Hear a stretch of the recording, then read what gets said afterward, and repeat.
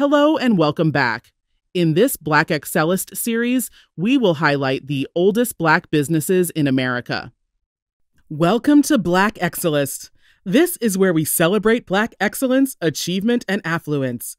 Our mission is to inspire you as we enlighten you. Black businesses are rich in history. From newspapers to banks to restaurants and more, Black-owned businesses are an integral part of American life. Today, Black men and women own 2.6 million businesses across the United States, roughly 9.5% of businesses in the country. But which ones have endured the longest? Join us on a captivating journey through time as we unveil the untold stories of resilience, innovation, and perseverance. In today's Black Excellist exclusive, we explore the oldest Black-owned businesses in America while uncovering the remarkable legacies and enduring spirit that have made these establishments a vital thread in the fabric of our nation's history.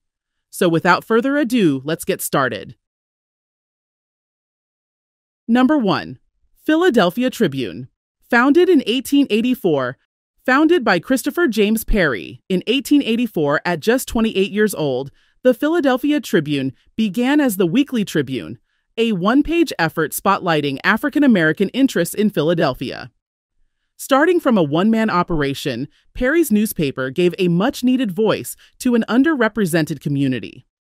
Evolving from sales to reporting, Perry's labor bore fruit, aiding employment during the Great Depression and exposing racism in New Deal policies. Today, the Philadelphia Tribune stands as a respected news source and a multimedia storyteller, representing the African-American experience. Number 2. E. Ward Moving and Storage, founded in 1881. Before the Civil War, John T. Ward helped slaves escape to freedom through his role as a conductor on the Underground Railroad. His home in Columbus, Ohio, the Ward House, was known as one of the main pit stops on the historic path to freedom. In 1881, John and his son founded a wagon transportation business operating in downtown Columbus with just 2 horses and a wagon. The company has persisted for more than 140 years, and today it operates 3 different locations. By 2019, E. Ward in Columbus was averaging over $5 million annually, employing over 50 full-time workers, focusing on residential and business moving and storage. In 2003, the U.S. Department of Commerce recognized E. Ward as the oldest African-American owned business in America. Number 3. AFRO News. Founded in 1892, the Baltimore Afro-American, commonly known as the AFRO or AFRO News, is a weekly African-American newspaper published in Baltimore, Maryland. It is the flagship newspaper of the Afro-American chain and the longest-running African-American family-owned newspaper in the United States. The Afro-American rose to national prominence while under the editorial control of Carl Murphy, who served as its editor-publisher for 45 years. The paper's influence continues to shape the political social order and provide a medium for citizens to voice their opinions. Number 4.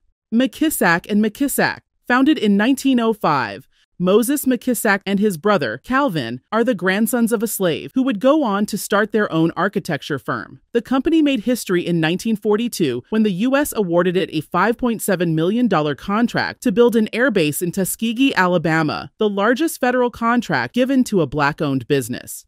McKissack and McKissack recently celebrated its 100th anniversary of their founders becoming one of the first Black American licensed architects. Today, the company continues to construct new buildings for airports, universities, museums, hospitals, and more.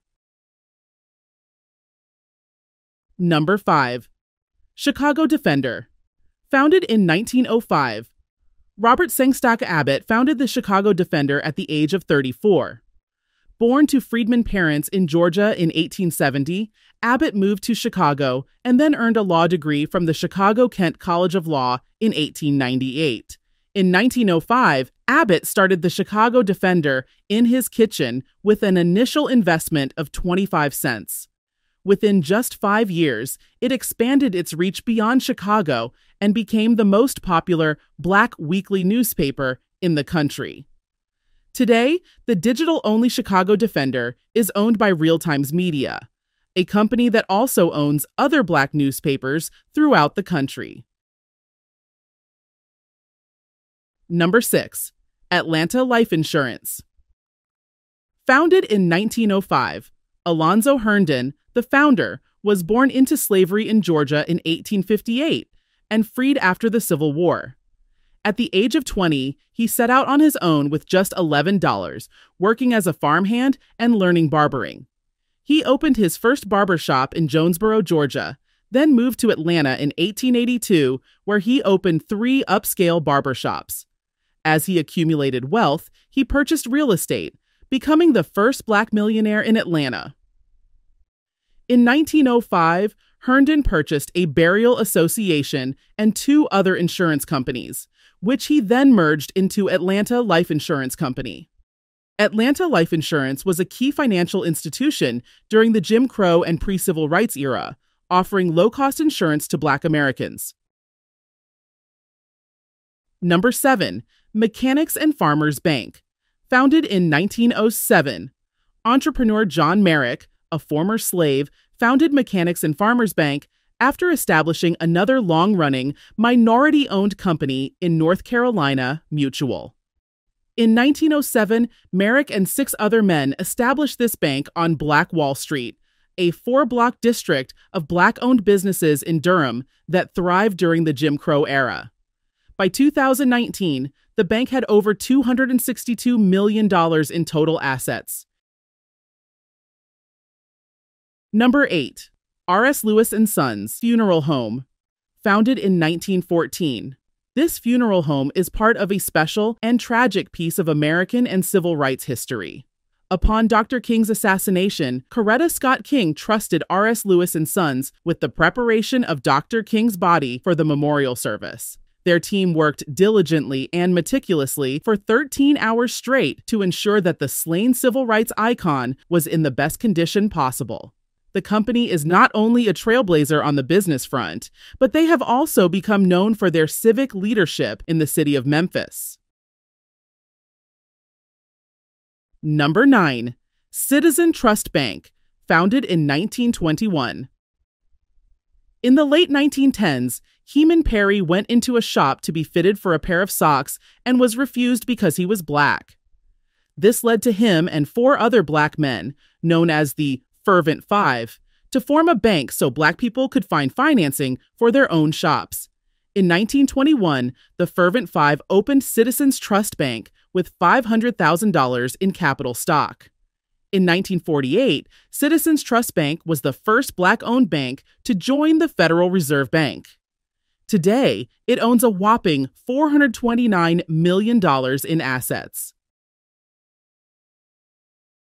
Number 10. The Parker House Sausage Company. Founded in 1926. The Parker House Sausage Company is one of the oldest Black-owned, continually operating family businesses in the country. It started small, with Judge H. Parker, who moved from Tennessee to Chicago, selling sausage links from a horse and carriage in 1919. In 1921, Parker bought a plant and some refrigerated trucks, and in 1926, he bought a new headquarters on South State Street in Chicago, where it remains even today. The business sells several different kinds of sausages that can be found at big box stores like Sam's Club and Walmart. Number 11. Chicken Shack. Founded in 1935. Chicken Shack started as an ice cream shop in 1935, but founder Tommy Delpit switched business plans and created Chicken Shack 2 years later. His son Joe took over the business at 18 and later became the first Black person to sit on Baton Rouge's city council in 1968, where he remained in office for 16 years. Today, Chicken Shack is a mini franchise with 3 locations in Baton Rouge. Number 12. OMAHA Star. Founded in 1938. The OMAHA Star is the nation's first Black female-founded and run newspaper. Under the banner Joy and Happiness, The Omaha Star has focused on bringing positive, progressive news to the African American community in Omaha since it was founded by Mildred Brown. Her reporting on the civil rights movement even earned praise from then-President Lyndon Johnson. Today, the newspaper is distributed to 48 states and has never missed a single issue. Number 13. Dooky Chase. Founded in 1941, Dooky Chase Restaurant is one of the most famous restaurants in New Orleans, renowned for its Creole cuisine and its late owner, Leah Lang Chase. The restaurant was founded by her husband's parents, Emily and Dooky Chase Sr., as a bar and sandwich shop in the Trem. Leah would transform the restaurant into a fine dining restaurant, helping her earn the nickname Queen of Creole Cooking. Leah worked at the restaurant until her death in 2019, at the age of 96. But the restaurant is still operated today by members of the Chase family. Number 14. Ebony Magazine. Founded in 1945. In 1942, John Harold Johnson published a magazine that he intended to be akin to the Reader's Digest for Black people. He was only 24 years old, but was able to lead the operation to a monthly circulation of 50,000. Seeing this success, Johnson founded Ebony, a Black lifestyle magazine, in 1945. Johnson envisioned Ebony as a news and photo magazine patterned much after Life magazine, but specifically designed for African American readers. By the beginning of the 21st century, Ebony's circulation had reached almost 2 million and helped spawn Johnson's sister magazine called Jet. Number 15. Four-Way Restaurant. Founded in 1946. One of the oldest restaurants in Memphis, this restaurant was established by Irene Cleaves and her husband, Clint. This soul food eatery is located in the neighborhood of Soulsville, near downtown, and during segregation, it was a safe haven for many of the civil rights leaders. Icons like Dr. King and Jesse Jackson frequented the restaurant as it served as a meeting place. Additionally, music legends like B.B. King and Aretha Franklin have eaten here. Four-Way has grown a lot over the years, progressing from a little kitchen in the corner of a pool hall to a full-fledged restaurant. Number 16. Carver Federal Savings Bank. Founded in 1948, Carver Federal Savings Bank opened under the leadership of Moran Weston in 1948. Weston already had earlier experience as the founder of a credit union. The bank applied for a federal charter after the state had denied it a charter and opened in a simple storefront. Carver Federal Savings Bank is now focused on helping Black homeowners obtain first mortgages, and today it's the largest and oldest continually Black-operated U.S. bank. Number 17. KPRS. Founded in 1950, KPRS, the first African-American-owned radio station west of the Mississippi, was founded by Andrew Skip Carter in Kansas City. Struggling against racial barriers, Carter, an FCC-licensed engineer since 1947, realized his dream of a station featuring Black artists. Today, this urban contemporary radio hub plays hip-hop, R&B, and gospel music. Recognized by the FCC as the oldest continually African-American family-owned radio station, KPRS has excelled since 2012. Today, it ranks among Kansas City's top 3 stations and holds a strong position among the highest-rated urban formatted stations in the nation. Number 18. H.J. Russell & Company. Founded in 1952. H.J. Russell & Company, founded by Herman J. Russell, originated from humble beginnings, where he learned handyman skills while working for his father's plastering business. After graduating from Tuskegee University in 1952, he started his own plastering company, which evolved into a multifaceted enterprise. The company has since grown into one of the largest African-American-owned construction companies with extensive experience in building and renovating airports, entertainment venues, sports facilities, cultural, retail, office, higher education, multifamily residential, and institutional facilities. Number 19. Dean's Beauty Salon and Barbershop. Founded in 1956. Established by husband and wife Benjamin and Mary Rose Dean in 1956, this barbershop and beauty salon is one of the oldest continuously operating Black-owned shops in the country. The salon has experienced successive changes to the surrounding community, changes to the urban fabric of Portland, and changes in Black hair care and styling trends. After the couple transitioned, the operation of the salon was transferred to the couple's daughter, Gloria Ella Timms. The beauty salon and barbershop was listed in the National Register of Historic Places in 2022 due to its connection with African American business in the aftermath of the Second World War. Number 20. Ben's Chili Bowl. Founded in 1958, for 62 years, Ben's Chili Bowl has drawn celebrities, locals, and tourists, offering authentic flavors, a family-friendly vibe, and a rich history.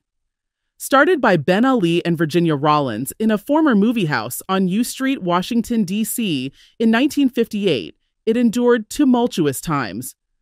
The restaurant survived the civic unrest of 1968 race riots, endured the challenges of the surrounding area falling into decline during the 1980s, and weathered the storm with the passing of its namesake in 2009. Ben's legacy lives on through his wife, Virginia, who visits daily at the age of 90, while her sons manage the business. Number 21. Marcus Books. Founded in 1960. Originally opened in San Francisco, Marcus Books is the oldest Black bookstore in America. In 1975, the owners established an Oakland location, which is still thriving today despite many obstacles. With a core mission to foster celebration and education about Black culture globally, it serves as an inclusive haven, resonating with the diverse spectrum of Black identities. Marking its 60th year, the store proudly curates a vital collection spanning children's literature, classics, bestsellers, cookbooks, history, poetry, biographies, and graphic novels, a testament to its commitment to enriching minds and honoring the multifaceted narratives of Black lives. Number 22. Sylvia's Restaurant. Founded in 1962. Sylvia's Restaurant, an iconic Harlem establishment, has served soul food for 60 years since founder Sylvia Woods purchased the restaurant with $20,000 in 1962. The restaurant's legacy as a hub for politicians, musicians, and locals is a testament to Sylvia's nurturing of both food and community. The restaurant has been the go-to destination for politicians, athletes, musicians, Harlemites, and tourists alike, with Sylvia becoming a celebrated figure of New York City and nicknamed the Queen of Soul Food. Number 23. One United Bank. Founded in 1968. One United Bank, the nation's largest Black-owned bank, has a rich legacy with roots dating back to 1968, with the founding of Boston-based Unity Bank and Trust. Established by a Black graduate of Harvard Business School, the bank had a mission to serve the Black community.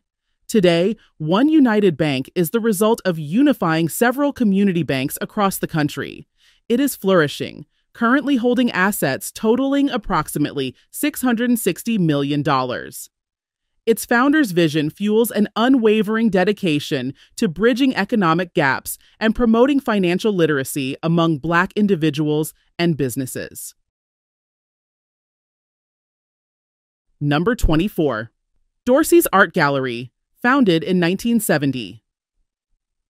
Dorsey's Art Gallery stands as the oldest Black-owned art gallery in New York City. Founded by Lawrence Peter Dorsey, an adept framer mentored by an elder in art framing, he acquired the gallery in 1970. With a zeal for amplifying new artists of color, Dorsey aimed to integrate art within the community.